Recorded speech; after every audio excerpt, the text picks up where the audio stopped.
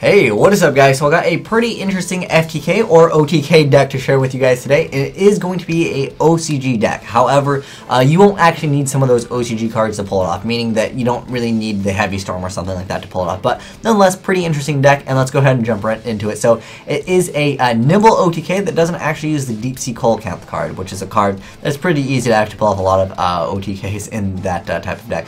But Heavy Storm goes off, but it doesn't really matter. But let me go ahead and briefly explain actually what is actually going on. So, Quick Draw Synchron, you can send one monster from your hand to the graveyard to special summon this card. So, that allows you to discard Nimble Angler. This is the card that you want to abuse in the deck. So, once you discard Nimble Angler, you get to special summon up to 2 level 3 or lower Nimble monsters from your deck except for Nimble Angler. Unfortunately, this card will not get its effect as XYZ material. Otherwise, there would be a lot more easy OTKs in some type of Nimble deck. But nonetheless, he goes ahead and activates Foolish Burial. I know Foolish is technically at 1, but trust me, there are a lot of ways to discard cards in his build. So we'll get into that build a little bit later on. But it's a pretty simple concept. He's just going to go for double Dagusto Phoenix, and this card allows for a lot of different shenanigan OTKs because it basically has 3,000 attack. If you have a Stardust on board, a Stardust basically deals 5,000 points of damage. So he's able to get rid of one monster, and I would say that this is kind of relevant in the game that we have right now. There are a ton of decks right now in Yu-Gi-Oh! That revolve around one monsters. For example, something like Boojins. They don't always have Turtle in the graveyard, and they will always have the Crane in their hand, but if you're able to get this out against Boojins and bounce it back successfully, you can still beat Boojins relatively quick because that is a deck that they usually only have one monster on board. Sometimes against like Fire Fist, they go for like a first turn dragon, and if they don't happen to add the Tenkin, then you can actually just go for game. Maybe they go for the Tensin instead. Tensin is the one that boosts their attack up, and technically everything boosts their attack up, but Tenkin is the one where it's unaffected by other cards. So if they don't add that one, then yeah, you can still technically OTK or FTK against that deck as well. So he's just going to go ahead and go in for game right here. He's just going to go attack with both the monsters, and since this was so short, let's go ahead and just check out the deck and let's see what his build looks like. Alright guys, so let's go ahead and check out his deck. Like I said, it is a OCG deck, so like I said, there's cards like Heavy Storm, but obviously Heavy Storm didn't even matter in this game. So if you guys are interested in building this deck, hey, the deck profile is basically in the video right now for you guys, because I know some of you guys might be interested in playing this, because I thought this would be a great video, because in the TCG, we just got tuning reprinted, and the thing is, no one's really been making anything with tuning, so like I said, I think it was pretty good for you guys. But anyways, he basically plays a bunch of level 2 monsters. The Gusto engine is basically used there to kind of recycle what's actually going on. So a lot of stuff is once it's destroyed by battle, you can special summon another monster. So he has this engine of keep on recycling monsters, so you can't really OTK him too quick. That's basically his protection in the deck.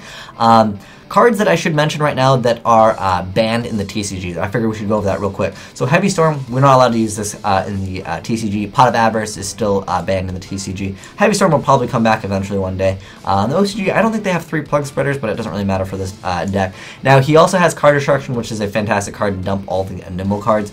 But also Deep Sea Diva is another card I'm pretty sure in the TCG we wish that card was higher, because this is just like a 1 card Dagusto Phoenix, which is basically 3k damage. He also is playing the Tricky, so you could perhaps bump up the Tricky if you really wanted to. This just allows you to put not only more damage on board, because you get 6,000 points of damage with the 2 Dagusto Phoenixes, but if you're able to throw out like the Tricky, also should mention Quick Draw Synchron is still level 5 monster, so that allows you to XYZ also for level 5, so you can maybe go for something like number 61, Volcasaurus, Burnham, and then still go throughout with the OTK. So Tricky, pretty good in that aspect. Also, the main idea is to be able to discard the Nimble Angler.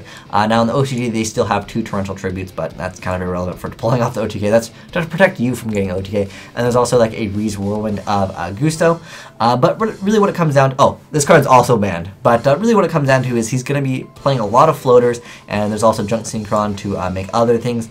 Let's go ahead and check out his extra deck to see if there's anything unordinary. I actually have not seen this myself, but he's playing triple Dagusto Phoenixes over here. Pretty self-explanatory. I think that's kind of what's needed to pull off for the OTKs. He's got number 96 Dark Mist. Perhaps if he needs to make something to get over Ophion, that is still a pretty nasty card for this deck to deal with, because I mean, as strong as Dagusto Phoenix is with that 3,000 attack, well, he has 1,500 attack and he attacks twice, so he's just not strong enough. He can't run over. But Dark Mist, he can go in no fear against a lot of stuff, and pretty much, unless there's back row, then he would probably be pretty sad. There's also Shark Fortress that you can make in the deck, but what I really think is important to actually have in the extra deck And this deck, I would say, is relatively budget friendly, minus maybe a Daguso Phoenix. I don't think this card's too expensive right now, but like I said, because tuning got a reprint, like, what has anyone done with tuning, right? But anyways, number 61 Volcasaurus is probably really important. This card's really cheap anyways, and then this card, it's kind of important in the deck. I mean, you might be able to just deal a bunch of burn damage with this card, and you might not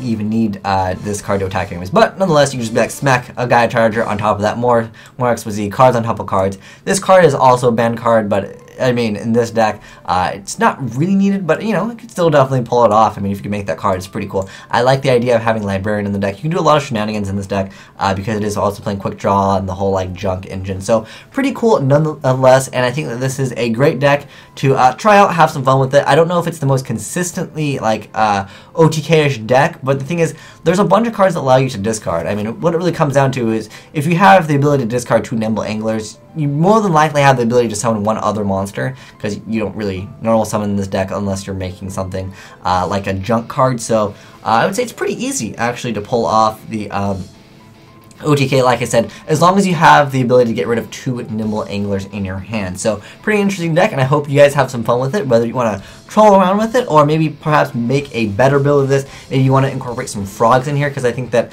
you know, Swap Frog is level 2, and so you could probably make something happen with Swap Frog as well, because I know that Diva is at 1 in the TCG, but maybe it'll come back later on in the future. But anyways, have some fun with this deck, guys, and thank you, The Legend, for sending me in this replay and sharing this deck with me. I love it when you guys send videos that are from OCG, because I love to see what you guys are playing over there, and I'll be doing, you know, probably some videos relatively soon on what the meta actually looks like. A lot of you guys ask me, you know, what I need to side deck against the meta of this format, and the thing is, we haven't had a large tournament, but for now, be prepared against Fire Fist, be prepared against Mermills, be prepared against Boojins as well, and Spellbooks, and also Geargia. That's also another deck. We'll talk more about that, but I'd say for the most part, be ready against Fire Fist, because that deck, I would say, probably has the most amount of players at the moment, because it's relatively inexpensive, relatively easy to play.